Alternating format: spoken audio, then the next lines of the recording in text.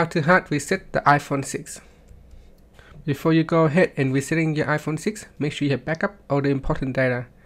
You can backup the phone using iCloud or iTunes or other third-party software.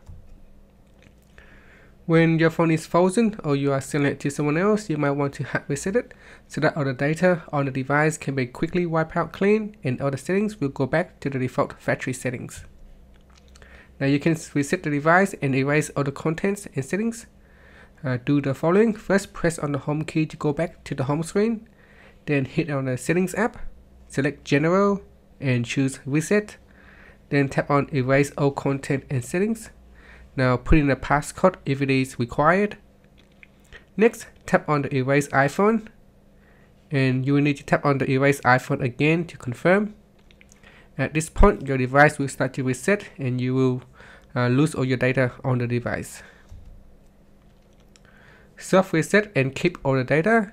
So if you have an issue with your phone is not responding or an app is frozen, you can try to press on the power and the home key simultaneously at the same time for 10 seconds or until you see the Apple logo appear on the screen.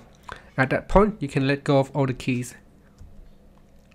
You can reset all the settings only. This means that if some of the settings causing your phone not to work properly, you can just reset the settings and not to lose your data. First, press on the home key to go back to the home screen. Then hit on settings app. Now choose general and tap on reset. Next, tap on reset all settings. Now you will need to put in the passcode if it is asked.